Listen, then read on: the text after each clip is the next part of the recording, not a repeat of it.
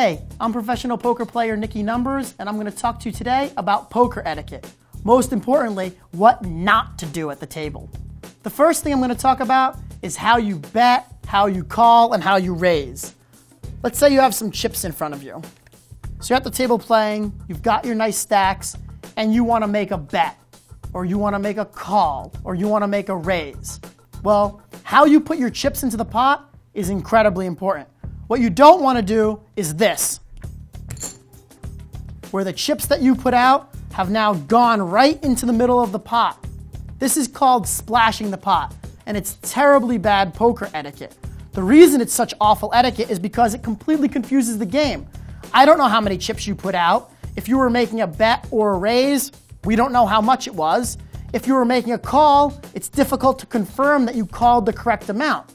You're going to often force the dealer to have to recreate the entire hand just to see how many chips should be in the pot and how many chips are in the pot, in order to figure out which chips went into the pot and which chips are supposed to be part of a bet, raise, or call.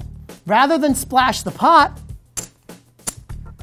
what you want to do is put your chips out in front of you where they can't hit any other player's chips or the pot itself.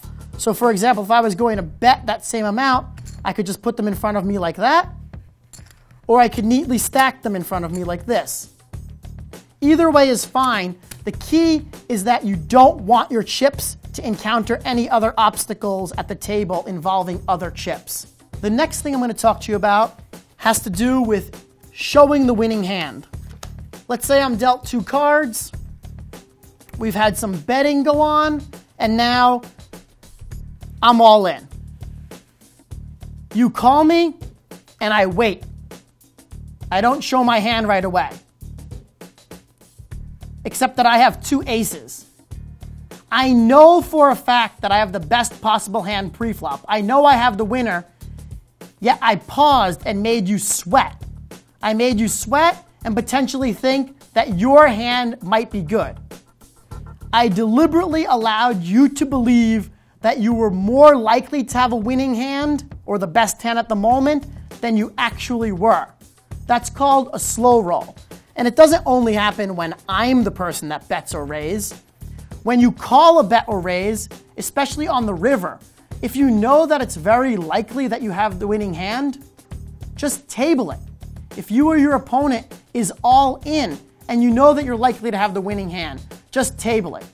The only time you should wait for your opponent to show their cards first or to make them wait and sweat is when you're genuinely unsure whether or not you have the winning hand.